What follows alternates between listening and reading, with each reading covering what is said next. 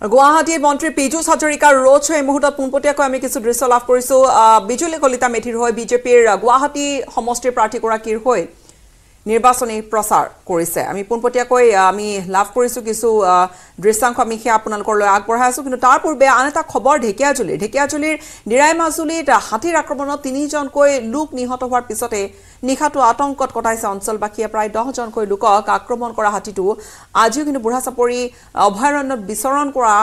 খবৰে পুনৰ শংকিত কৰি তুলিছে অঞ্চলবাসীক হাতী হাতী হাতী হাতী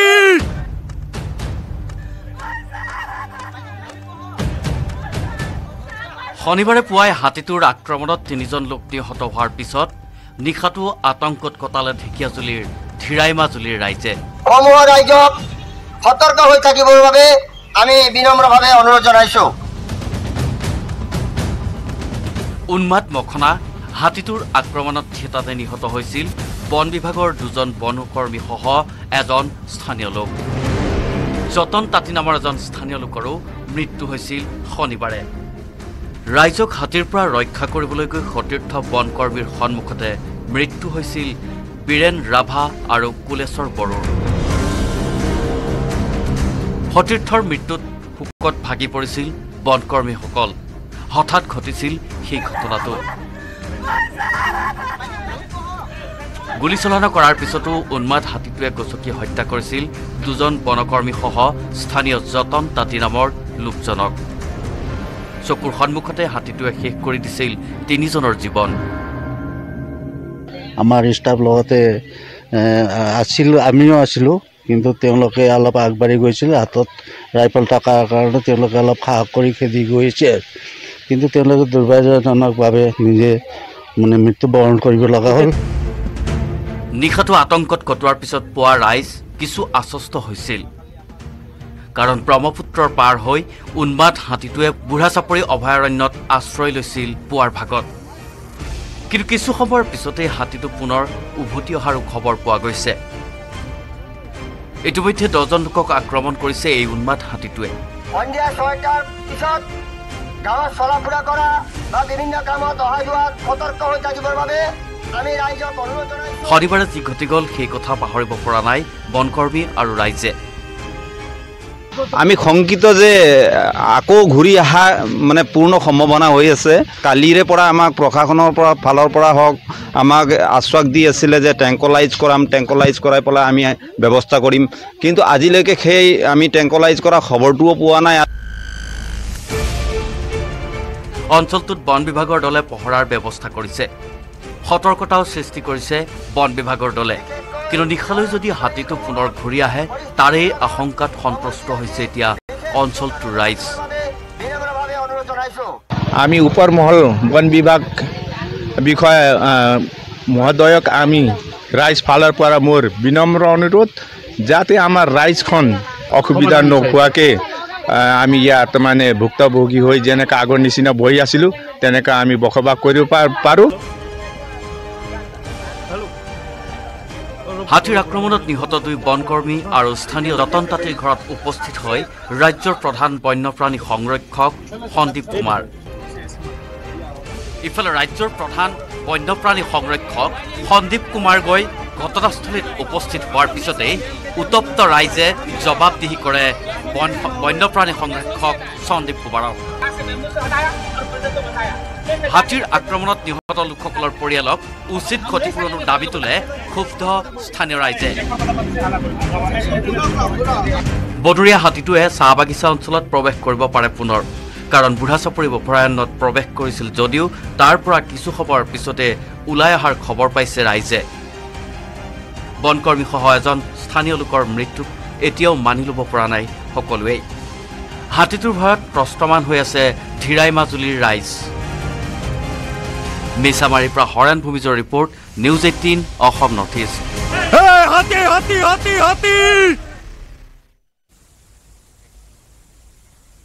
মৰিগাঁৱৰ আয়ুক্ত তথা জিলা মুখ্য নিৰ্বাচনী বিষয়াগৰাকীৰ ব্যতিক্ৰমী প্ৰচেষ্টা এতিয়া দৃষ্টি আকৰ্ষণ কৰিছে বহুতৰে 26 এপ্ৰিলত ভোটগ্ৰহণ সম্পন্ন কৰি ষ্ট্ৰং ৰুমৰ ইভিএম জমা দিবলৈ অহা পলিং প্ৰিজাইডিং বিষয়াসকলক গীটাৰ বজাই গীতেৰে আদৰণি জনালে জিলা নিৰ্বাচন বিষয়াগৰাকীয়ে আমি হোম হোমে সফল আমি হোম হোমে কয় আমি হোম হোমে সফল দিন আমি হোম হোমে সফল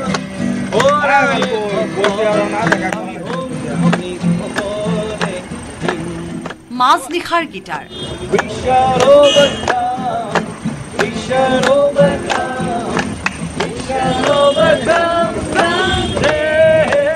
মৰিগাঁৱত মাজনিশা গীটাৰ বাজিছে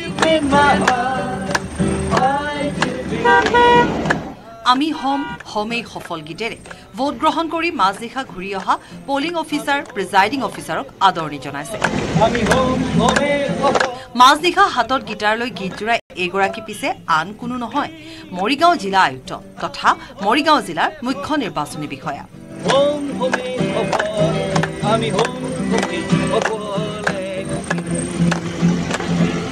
নিশা তেতিয়া 2 বাজিছে 26 এপ্ৰিলত হৈ যোৱা দ্বিতীয় পৰ্যায়ৰ নিৰ্বাচনৰ ভোট গ্ৰহণৰ অন্তত ভোট গ্ৰহণত নিয়োজিত সকলো বিষয়া ঘূৰি আহি মৰিগাঁৱৰ ষ্ট্ৰং ৰুমত ইভিএমসমূহ জমা দিছে গণতন্ত্ৰৰ উৎসৱত প্ৰত্যক্ষভাৱে জড়িত এইসকল লোকক মৰিগাঁৱৰ মুখ্য নিৰ্বাচনী বিষয়া দেৱাশিষ শৰ্মাই এনেদৰে গীতেৰে আদৰণি জনাইছে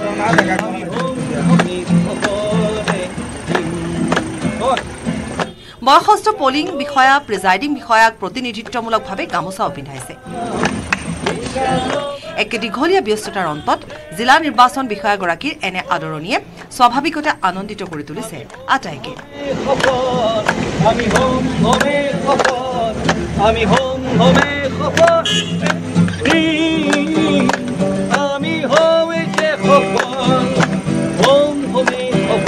bureau report news 18 Assam north east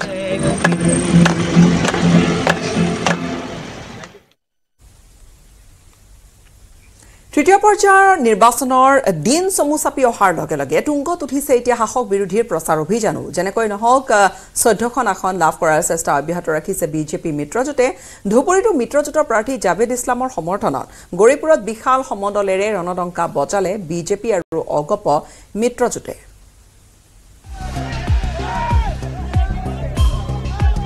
ধুবুৰীত তৃতীয় পৰ্যায়ৰ নিৰ্বাচনী প্ৰচাৰ তুংগত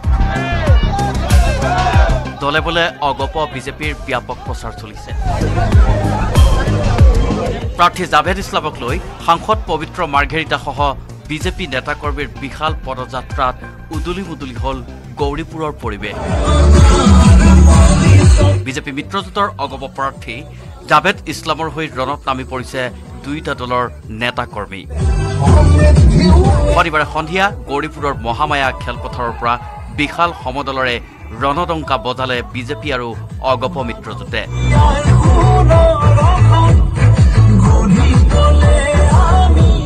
যুৱ মৰ্চাৰ সভাপতি সিদ্ধাৰ্থ অংকুৰ বৰুৱা বিজেপিৰ প্ৰভাৰী বিমল অছৱাল সাংসদ পবিত্ৰ মাৰ্ঘেৰিটাকে ধৰি গোলোকগঞ্জ সমষ্টিৰ বিধায়ক অশ্বিনী ৰায় চৰকাৰ অগপ বিজেপিৰ শতাধিক নেতাই ভাগ লৈ এই নিৰ্বাচনী সমদলত ধুবুৰী লোকসভা সমষ্টিত জাভেদ ইছলামক জয়ী কৰোৱাৰ বাবে সকলো প্ৰচেষ্টা চলাব বিজেপি মিত্ৰজোঁটে লোকসভা নিৰ্বাচনত অসমৰ পৰা বিজেপি দলে 14খনৰ ভিতৰত 13খনত আশাবাদী বুলি মন্তব্য পবিত্ৰ মাৰ্ঘেৰিটাৰ ইফালে বাকী থকা 14 নম্বৰখন আসনৰ বাবেও যেন উঠি পৰি লাগিছে বিজেপি মিত্ৰজোঁট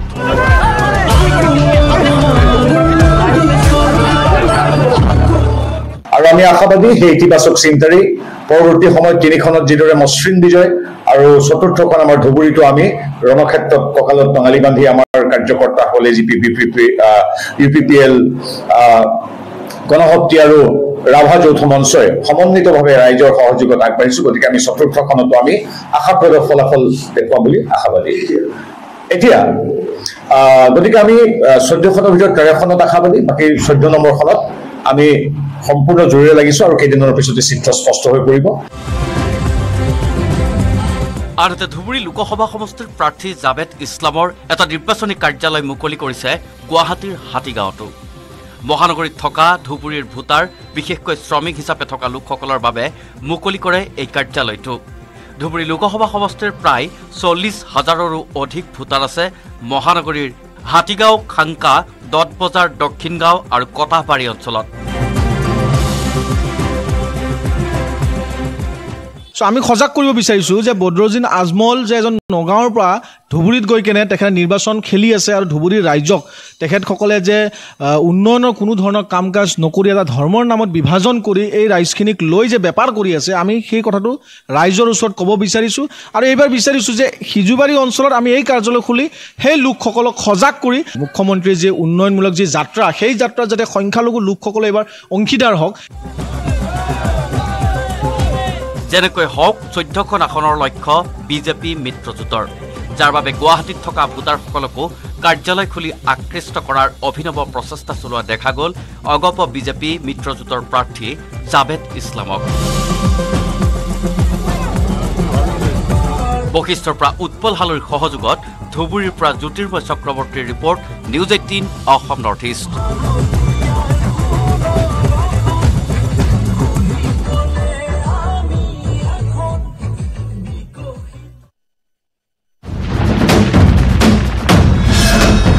ভাৰতৰ গৌৰৱ গোটেই বিশ্বতেই ইয়াৰ সন্মান ষ্ট্ৰং মানে মাইথান ষ্টীল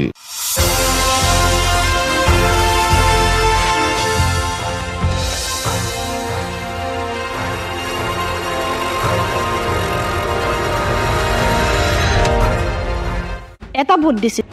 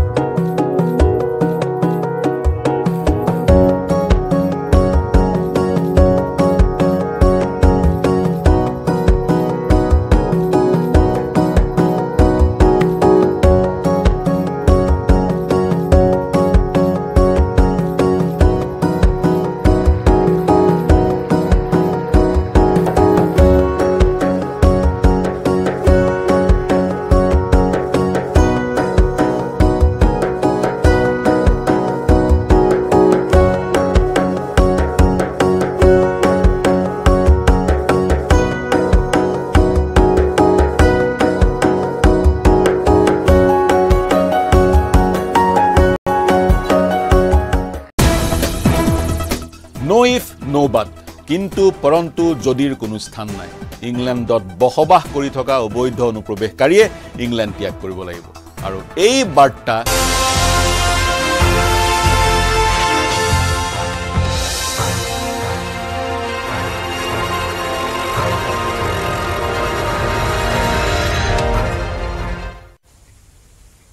এবাৰ বিজেপি সমৰ্থনত জামাতি উলেমা ই হিন্দৰ মুছলমান সমাজক বিজেপিক ভোট দিয়াৰ আহ্বান সংগঠনটোৰ ধুবুৰীটো আজমলৰ বিপক্ষে মিত্ৰজোঁটৰ প্ৰাৰ্থীক জয়ী কৰাৰ আহ্বান মুছলিম সংগঠনটোৰ কেন্দ্ৰত পুনৰবাৰ মোদী চৰকাৰ হ'ব বুলি দাবী কৰে জামাতি উলেমা হিন্দে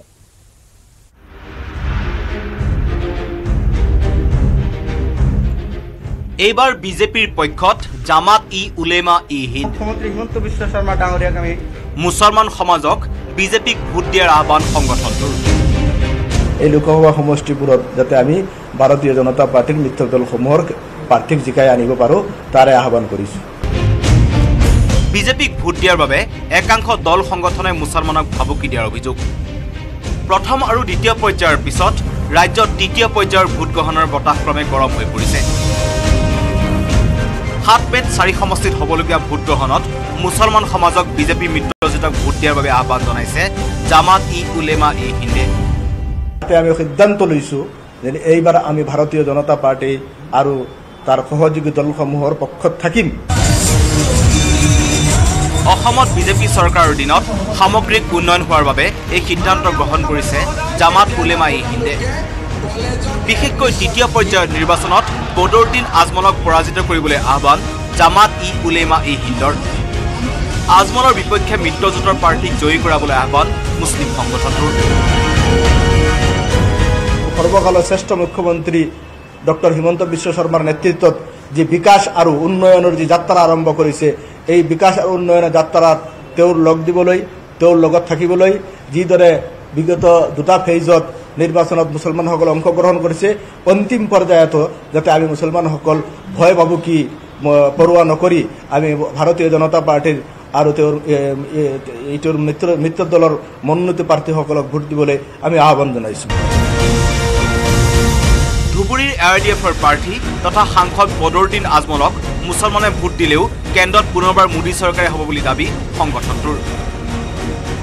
প্ৰথম আৰু দ্বিতীয় পৰ্যায়ৰ নিৰ্বাচনৰ কেইবাটাও লোকসভা সমষ্টিত মুছলমান সমাজে বিজেপিক ভোট দিয়াৰ বাবে দল সংগঠনে ভাবুকি প্ৰদান কৰাৰ অভিযোগ তুলিছে জামাত-উলেমা-ই-হিন্দে। এই সিদ্ধান্ত লোৱাৰ পিছত কিছুমান কংগ্ৰেছী মৌলানাসকল জাংগুৰ খাই উঠিছে।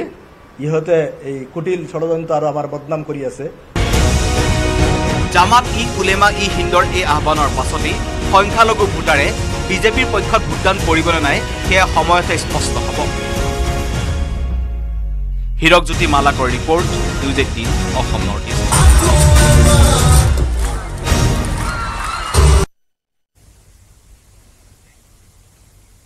কলিয়াবৰৰ ৰাজপথত দিশা দুৰ্বৃত্তৰ ট্ৰাক যোৰহাটৰ পৰা গুৱাহাটী অভিমুখী এখন নৈশ বাছলৈ শিলগুটি নিক্ষেপ কৰাত এটি শিশুসহ 3গৰাকী যাত্ৰী আহত হৈছে। ঘটনাৰ পিছতে আৰক্ষী উপস্থিত হয় যদিও ঘটনাস্থলীৰ পৰা পলায়ন কৰিলে দুৰ্বৃত্তৰ সেই দলটোৱে। এই প্ৰতিবেদন আগবঢ়াই বাতৰিৰ পৰা বিদায় ল'ম। নমস্কাৰ।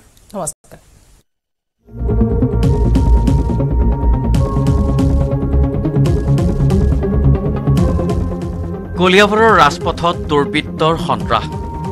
নৈশ বাছলৈ ধাৰাসাৰ শিলাবৰ্ষণ দুৰ্বৃত্তৰ। যোৰহাটৰ পৰা গুৱাহাটী অভিমুখী ত্ৰিশূল ট্ৰেভেলছৰ এখন নৈশ বাছ শনিবাৰে নিশা সন্মুখীন হ'ল অবাঞ্ছিত পৰিস্থিতিৰ। যাত্ৰীসকলে নিশাৰ আহাৰ গ্ৰহণ কৰি জখলাবন্ধাৰ পৰা মাত্ৰ কেইমিটাৰমান অহাৰ পিছতেই শিলগুটি নিক্ষেপ কৰে দুৰ্বৃত্তৰ দলে।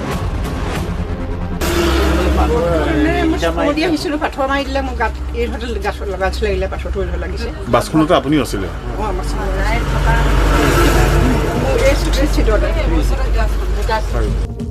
দুৰ্বৃত্তই দলিওৱা শিলগুটি নৈশ বাছৰ গ্লাছ ভাঙি ভিতৰত পৰে। এটি শিশুসহ 3গৰাকী যাত্ৰী সামান্য পৰিমাণে আহত হৈছে এই ঘটনাত।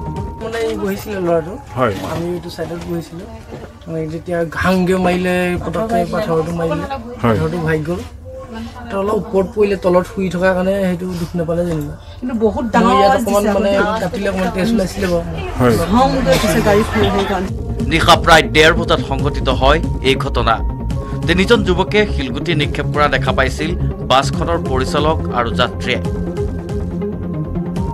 শিলগুটি দলিয়াই সেই মুহূৰ্ততে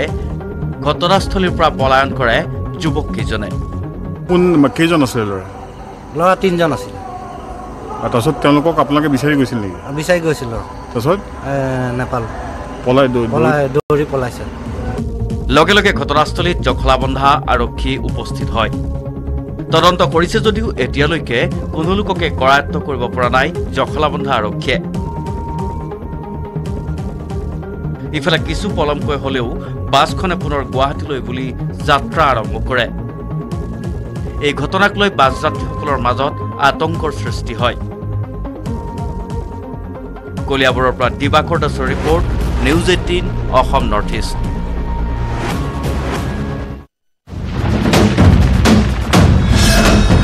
ভাৰতৰ গৌৰৱ